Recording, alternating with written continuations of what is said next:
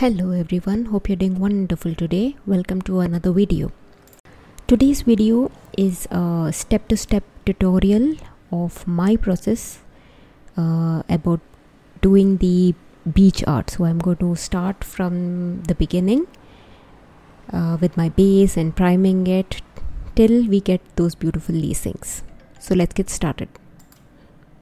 Okay, so before I start with the actual technique, few important points. Different artists have different ways to do the beach art, so this is just my way.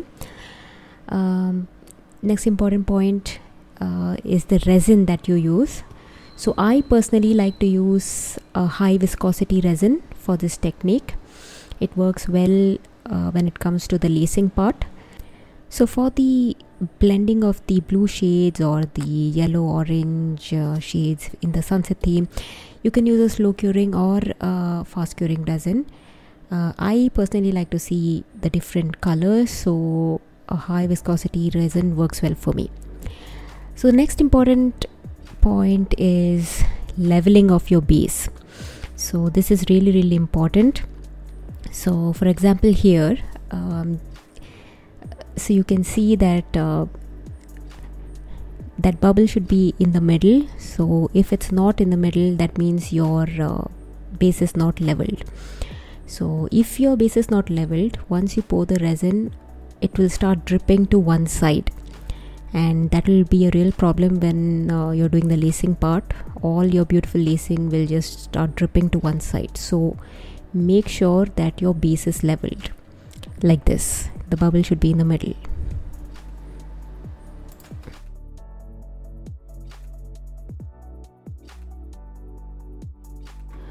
Okay, so when you're doing the beach art on an MDF base or any wooden base, an important thing that you should do is prime the surface. So yes, most of the MDF base that comes for art are usually set to be ready for pouring of resin, but I personally think that you should prime the base so that if there are any spots that have been missed, the primer will cover it up. So you can use any kind of primer. I actually just use simple acrylic paint. So today I'm going to be doing the beach with different shades of blue. So I have painted the base with the blue acrylic paint. So I've left a little bit because I want to put some sand over there, so I haven't primed it, but you can prime the whole thing with any color of your choice. So for the sand part or the beach part, what I'm doing is sticking normal PVA glue and putting it over the surface wherever I want the sand to be. So I'm going to spread it around nicely, and then sprinkle sand all over that part. So sprinkle the sand all over the glue part and then dab it so that the sand sticks there, and then allow it to dry.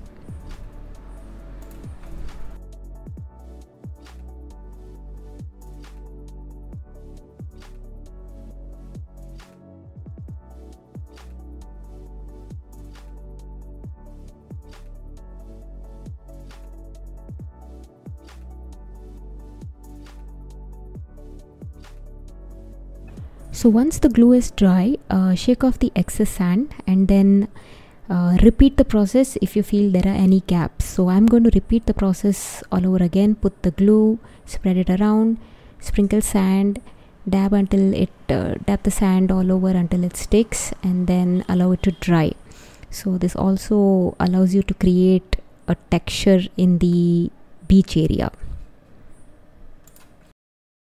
So instead of this, you can also just mix sand with resin and spread it all over the part where you want the beach to be.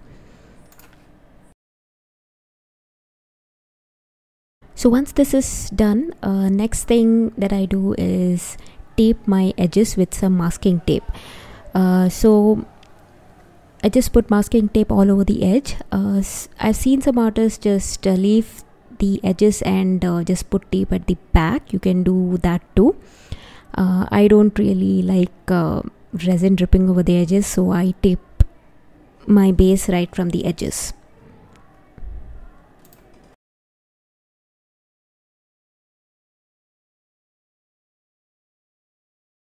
Okay, so once this is done, the next thing is pouring of the colors. So make sure that your base is level before you start pouring resin over it.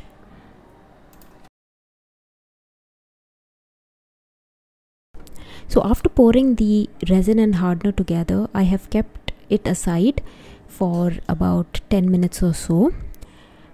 So the high viscosity resin would look something like this. So it will start warming up or thickening up much faster than slow curing resin. So always keep a watch on this. So since we have less time here, I will start pouring the blue shades so that I'll be able to blend them together nicely. So this particular part where you make the ocean or the water can be done pretty much with any resin, slow, fast, whatever you have. Do remember the timing will change depending on the resin that you're using. All we're doing here is mixing different shades of blue or one shade of blue and then pouring it over the base. And if you have more than one shade of blue, blending of the two colors would look nice.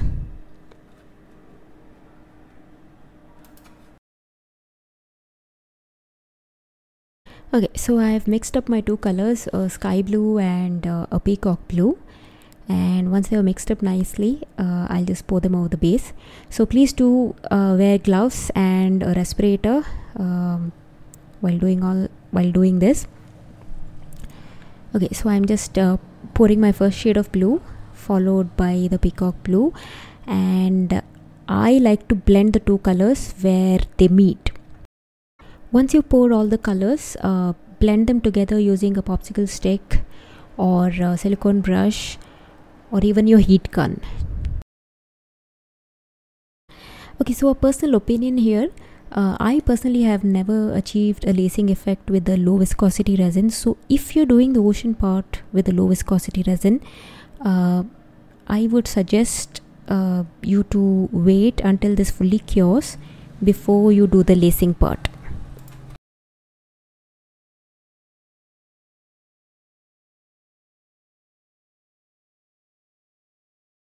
So it's been about half an hour in total after I have poured the various colors and all.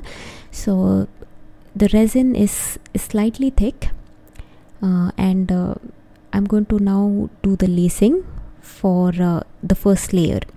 So I'm using normal white opaque pigment. It's a high concentration pigment, comes like this, like a paste. So no lacing pigments or anything like that, just a normal white opaque pigment. I'm going to mix it with a little bit of resin to make a thick paste, and basically what I want to achieve is white waves near the shore, and the rest of them I want it to blend with the blue ocean. If the resin is already very thick, then all I will get is white cells. If it's still a little bit fluid, then it should blend with the blue on the top part.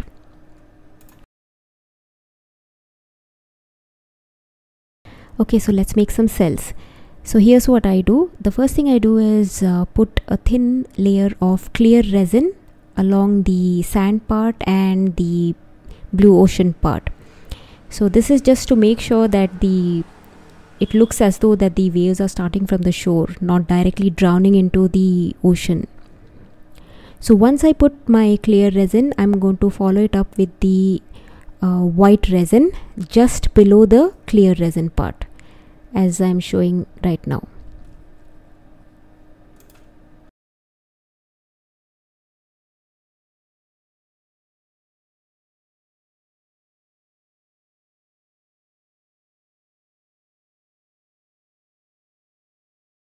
So make the line as thick or thin as you want.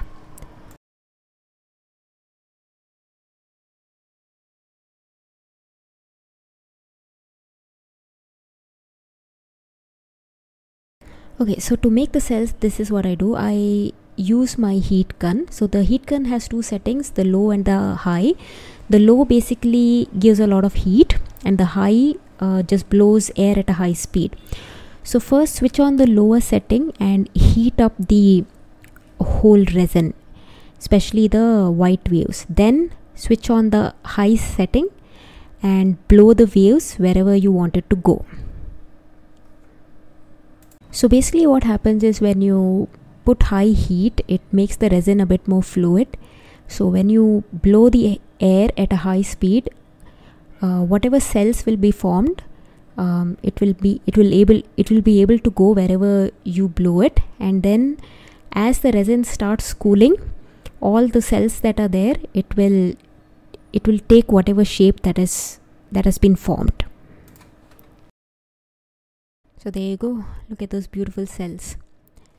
So no alcoholing, no isopropyl alcohol, just resin and white opaque pigments. That's it. So we'll come back to this after 5 hours when it's almost half cured, and we will actually make another wave with just clear resin, and I'll show you how we can get more distinctive white cells. So it's been about 5 hours or so, and this resin is dry to touch, and you can see that on top most of the cells have blended with the blue, and I can see some white waves near the shore. So now I'm going to make another wave with more distinctive white cells. So what I'm doing here is covering the full surface with clear resin. So I have chosen to cover the sand part also with resin. So if you want a more natural look, you can just leave it as it is.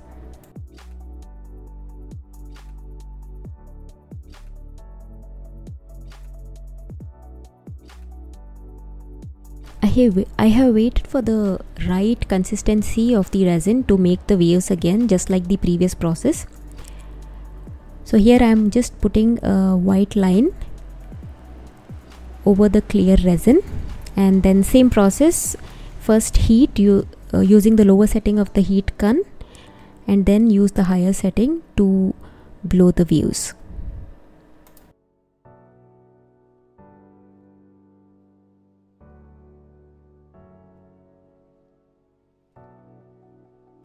Beautiful cells again. This time we will get more white distinctive cells because we have poured it over clear resin. So you'll get the best cells over clear resin. Meanwhile, you can add some shells, some fake moss in the sand area. Then we're going to allow this to fully cure, and your beach coaster is ready. So I want to show you another way of making the white lacing, and this is actually a different project. So what I'm doing here is using a butane torch. So be very careful when you're using the butane torch because it gives out high flame. So use it away from you. So all I'm doing is heating up the white resin using the butane torch, and then using my higher setting of the heat gun to blow the waves. So this actually will give you more delicate cells, this particular method, but it's a little bit dangerous, the butane torch. So some people don't really use it. So you can use either method, whichever one is more comfortable for you.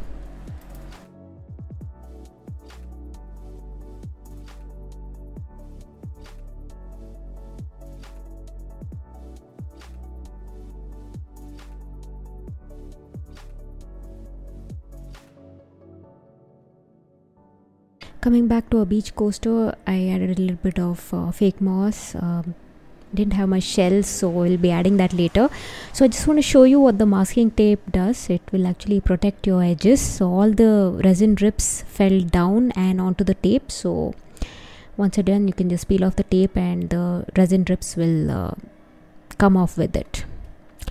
And you can paint the edges with acrylic paint to give a more neater look.